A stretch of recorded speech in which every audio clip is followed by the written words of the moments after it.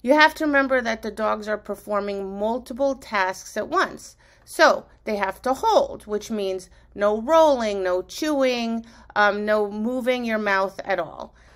The food source optimally will be the dog's focal point.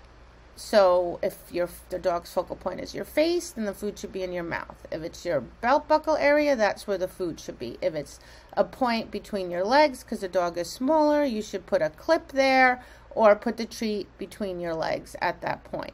So now I'm going to throw the dumbbell. He's going to get it at a random point. I'm going to say yes, and then I throw a cookie between my legs. Now, once I say yes, they're allowed to drop the dumbbell. I purposefully threw the dumbbell over to the side, and she's going to come up the middle and she was completely lined up straight before she even thought about sitting for front, right? And that's what you want.